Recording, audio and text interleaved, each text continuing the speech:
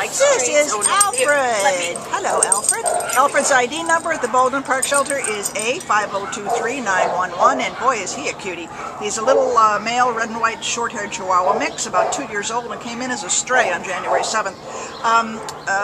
Lydia tells us he does pretty well on a leash, probably could use a little more training, but he does show signs of being housebroken and gets along great with dogs. He's just generally a pretty swell little guy, happy-go-lucky. What do you think, Lydia? What else can you tell us? Yes, he seems to be that way.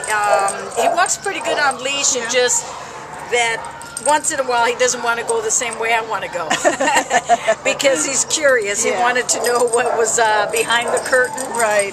Well, also, you know, they're locked up for so long, and when you take them out, they're like, yahoo! They gotta smell everything and see everything. But he seems actually pretty calm in this environment.